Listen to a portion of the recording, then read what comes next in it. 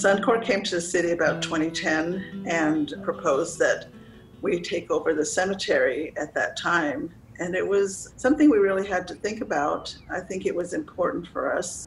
The people that are buried in the cemetery are very near and dear to all of us, but certainly to me. I thought about the migrant farm workers. Goodyear Farms actually recruited, if you will, farm labor from Mexico. And so when they recruited, both of my grandparents came from Mexico to work. Quite the move for them to leave their native country to come and work here in order to have a better life. We decided as a council that we would take it over. The Goodyear Farms Cemetery dates back to 1918, so when the City of Avondale took it over in 2010, it was obviously old and in need of repairs. So the improvements to the Goodyear Farms Cemetery have been made in the last year. It includes a security gate at the front, as well as a paved parking lot, security cameras and lighting, new sidewalks, landscape and irrigation improvements, and some maintenance area roads for access. In 2019, a public art piece, a gate called Algodón, was created and installed by artist Joe Tyler, and it was done in cooperation with the Municipal Art Committee. The art assignment is an entry feature.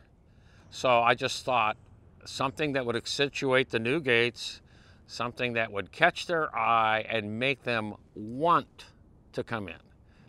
I just love agrarian people. So it was not difficult for me to connect with them.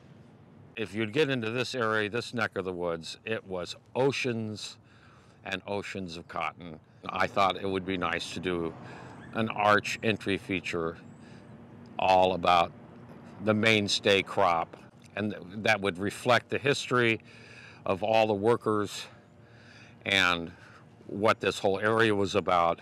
Maybe it would put a smile on people's faces and harken back to that time, and so thought we could kind of celebrate cotton as you went in, which sort of symbolizes the agrarian nature of the vast majority of people that are in the cemetery, what their roots were and what they did for a living pretty much their whole lives.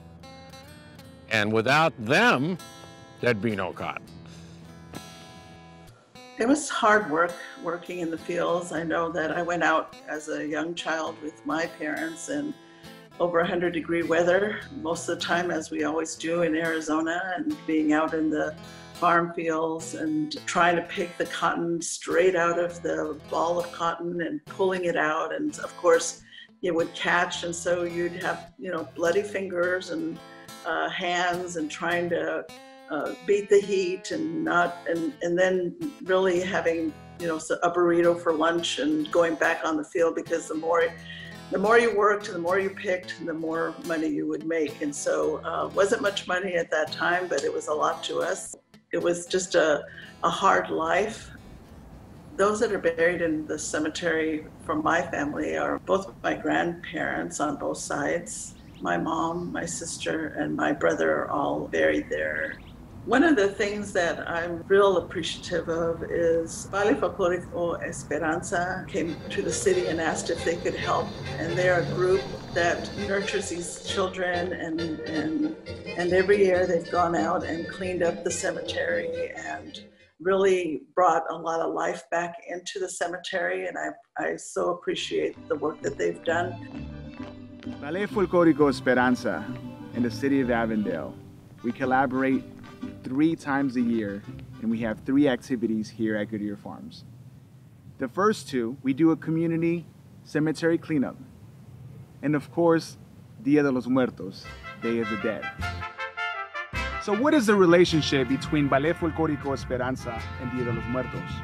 It's very simple. Ballet Folklorico Esperanza was founded by Al and Kathy Sarai.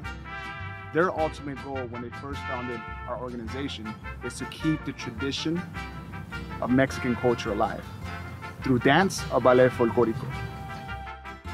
It is important to hold Dia de los Muertos and celebrate it at a cemetery like Goodyear Farms, because this is where our friends and family are laid to rest. right? And so when you think of the celebration Dia De Los Muertos, you can do it from anywhere. You can do it from your backyard. You can do it in your home. But Ballet Folklorico Esperanza and the City of Avondale have teamed up every year. This is our 12th year, but for the past 9 years, we've collaborated to celebrate Dia De Los Muertos here at Goodyear Farms. And it's important to us because our friends and family, our leaders in our community, migrant workers, American soldier vets are buried here. Our ancestors. This is a historic cemetery. When I go out to the cemetery, I think about the hard work. I think about how the people struggled. The rows were very long, the bags were very heavy, and yet when I go to the field, I find it a comfort that they rest, and they're resting, and they're at peace after all the struggles that they've been through. And it just makes me happy that we have a place for them to rest forever.